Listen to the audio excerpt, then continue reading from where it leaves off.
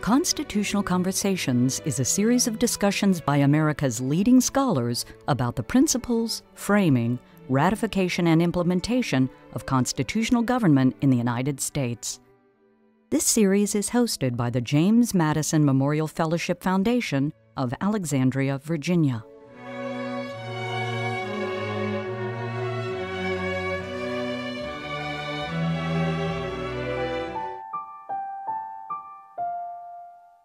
George Washington,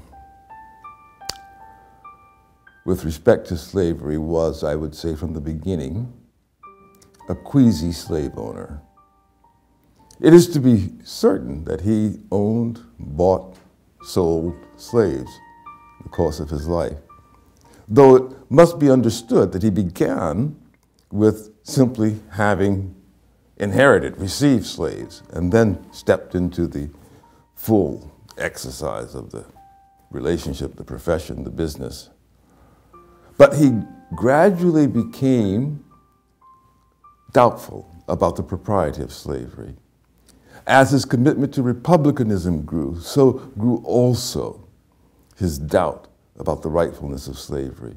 And he eventually matured and became profoundly anti-slavery. This shows up in policy.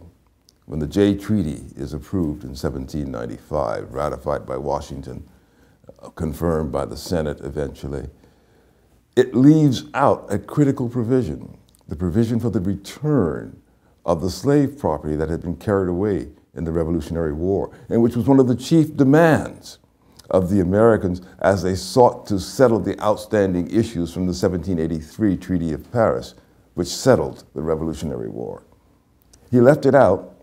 He left it out because, as is described in an essay by Alexander Hamilton, it is against the law of nature and it is morally inappropriate.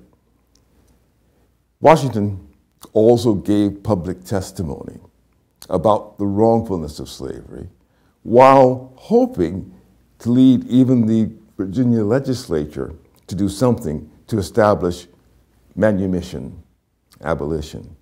He was disappointed about that because they didn't do it. He expressed that disappointment, but it remained fundamentally private.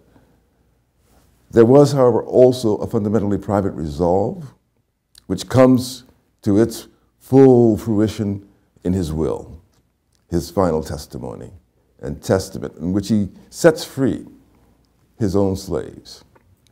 But he doesn't do it immediately, and that has led some people to doubt that he was serious, because he said they will be free upon the death of his wife, Martha.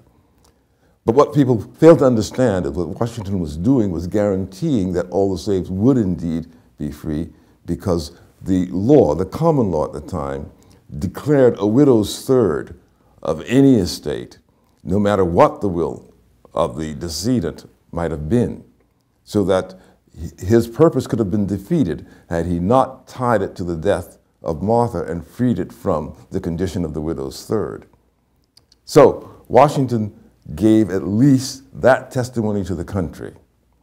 His will becomes public. The public knows, once it is revealed, that he thinks slavery is wrong, the slaves should be freed, and that they should be provided for, as he provided in his will. And I might say one more thing. It's important to see that merely freeing slaves is not necessarily a very generous thing to do, because they are freed in the face of an important question: what do I do, where do I go? Washington had to build his estate, his resources, to achieve the position he finally achieved of being able to provide for the slaves that he freed, which he did.